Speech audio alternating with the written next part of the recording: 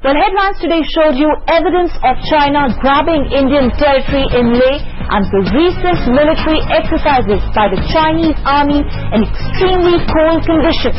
Now, India does not want to take chances. The Air Force wants to increase its presence in the northeast to secure India's military installations. The Indian Air Force has got 6 squadrons of Akash missiles to protect Indian territory in the region. The Air Force has initially asked for just 2 Akash missile squadrons, but have scaled that requirement up to 6, fearing Chinese action.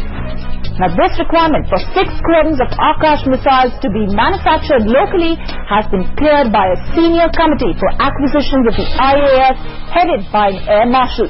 This will mean a total of 48 launchers to protect vital installations like bridges, railway junctions and Air Force bases.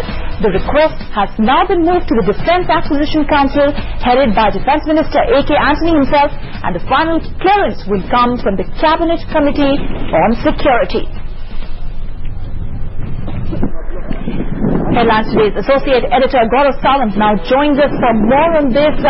Gaurav, how do you view this development, an indication of how India is not taking lightly to the acts of aggression and the threat that we have seen from the Chinese side?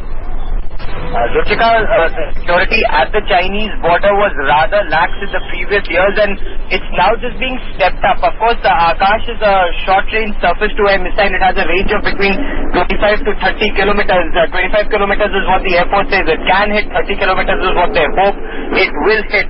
But these are just very small steps to shore up our defenses. The Air Force and the Army are looking at many other lines of defense also to counter China, to counter Chinese aggression, but this is not an aggressive posture at all.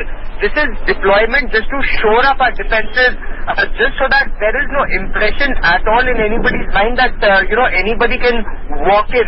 Not that there is a fear that the Chinese may walk in, but just basic steps being taken here to shore up our defenses on the eastern front. But this is just one small part of a much bigger game plan. If you recall, the Sukhois, squadrons of Sukhois are being deployed in the northeast. Akash missiles are being deployed there.